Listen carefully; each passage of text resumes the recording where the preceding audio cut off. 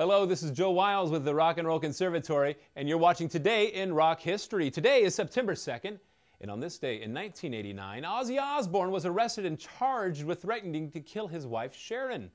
Ozzy was released on the condition that he go into detox immediately. The case was later dropped when the couple decided to reconcile, and if that's not rock and roll, I don't know what is. In honor of Ozzy's craziness, we're going to learn Crazy Train. Let's take a look. To start the song off, we're going to do the punch hits that begin the Crazy Train. It starts on the 2nd fret of the low E string. Sounds like this. Next, A string open. Then E string open, and back to the 2nd fret.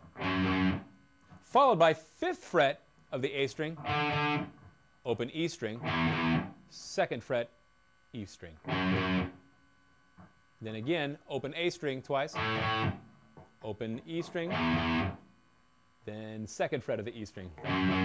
And then to end it off, we'll go 7 and 5 on the A string. Excuse me, 5 and 7.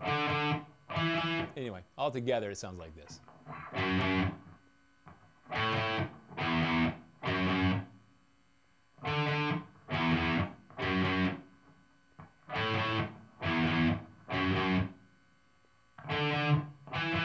And then we will learn the signature riff from this song, which goes 2nd fret of the low E string.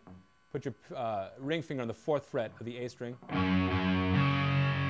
Back to the low E string, 2nd fret. Pinky on the 5th fret of the A string. Back to the 2nd fret of the low E string. Back to the 4th fret of the A string. Back to the 2nd fret of the low E string. Okay? So it sounds like this. Then we're going to go 2nd fret A string, 5th fret low E string, 4th fret, back to 5th fret, repeat, open E string, and repeat. That bit sounds like this.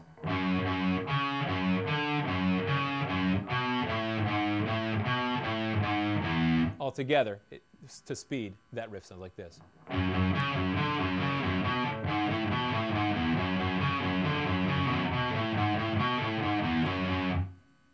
What band in rock and roll history was synonymous with crowd riots?